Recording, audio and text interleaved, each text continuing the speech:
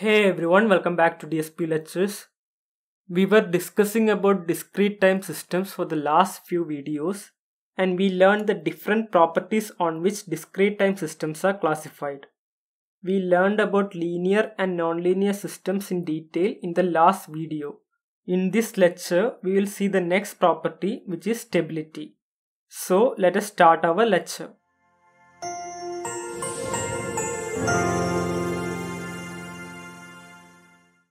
There are many definitions for the stability of a system. Of them, we will study about a particular type of stability called BIBO stability. Here, BIBO stands for bounded input, bounded output. As per BIBO stability criteria, a system is stable if and only if it produces bounded output for bounded input at each and every instant of time. As you can see, the most important aspect here is the term bounded, and we are bounding the amplitude of the input and output signals. So what is a bounded signal?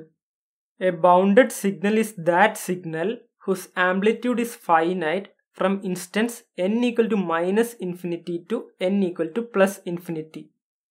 Defining this mathematically, a signal x of n is bounded if and only if magnitude of xn is less than or equal to some finite positive value bx, which is less than infinity for all values of n. To understand this better, some examples of bounded signals are DC signals, sine and cosine signals, and unit step signals. The amplitude of all these signals are finite at all instances of time. For instance, the amplitude of a DC signal will always be some constant value for some range of n, and all these amplitudes will be less than infinity. Similarly, the maximum amplitude for sine and cosine signals are +1 and -1. And for unit step, the maximum amplitude is +1. Okay. Now that you know what is a bounded signal, you also know what are bounded inputs and bounded outputs.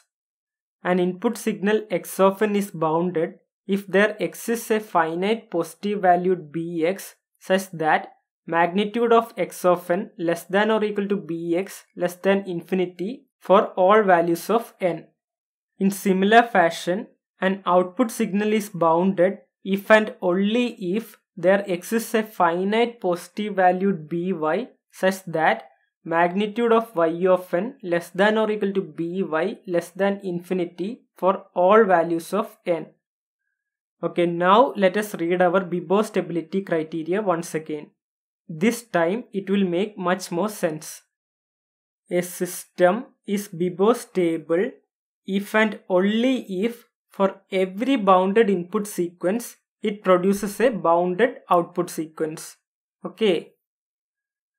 Now let us see an example on this topic. Consider a system described by y of n equal to a into x of n plus b. We need to check if the system is stable or not. So, as an input, we select the bounded signal x of n equal to c into u of n, where c is a constant. Now let us see the corresponding output y of n equal to a into c u of n plus b, which is equal to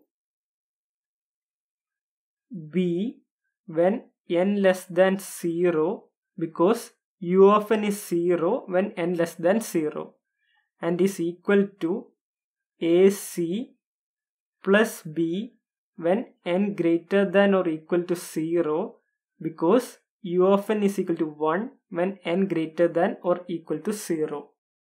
To check if the output is bounded, let's see what is magnitude of y of n. Therefore, magnitude of y of n is equal to magnitude of b, which is less than or equal to by, which is less than infinity for all values of n, which is less than 0. Similarly, magnitude of y of n is equal to magnitude of AC plus b, which is less than or equal to by less than infinity for all values of n greater than or equal to 0. So you can see that for a definite bounded input c into u of n, we are getting a bounded output. Therefore, this is a stable system. Well, here you have to trust my words when I say that it is stable, because to properly conclude that the system is stable, we should show that the property holds true for every possible input signals to the system.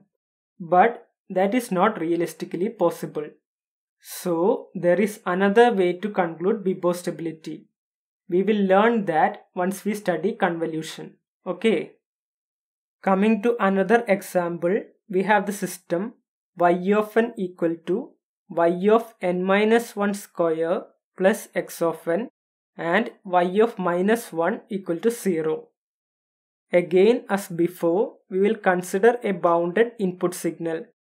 Let it be x of n equal to c into dou of n. You can also choose x of n equal to c into u of n. No problem with that. But I simply chose another input. That's all. Okay.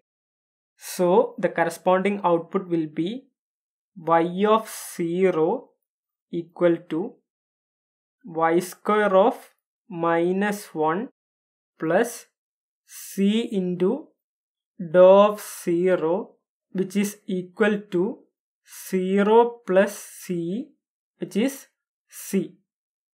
Similarly, y of 1 equal to y of 0 square plus c into dou of 1, which is c square plus 0 or c square. Next, y of 2 is equal to y of 1 square plus c into dou of 2, which is c raised to 4 plus 0 or c raised to 4.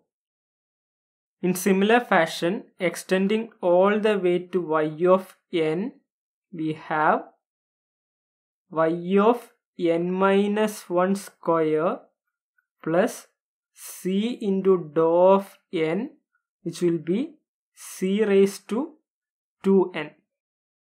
So, as n tends to infinity, y of n tends to infinity, which is unbounded. Therefore, our condition that a bounded input should produce a bounded output is violated. So, this system is not BIBO stable. That's all for this lecture. I hope that all the concepts taught in this video are clear to all of you.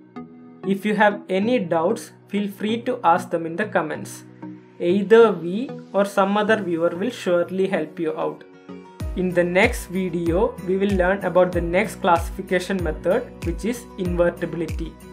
If you found our lecture useful, please like the video and support us by subscribing to the channel. Thank you for watching Topperly and have a great day.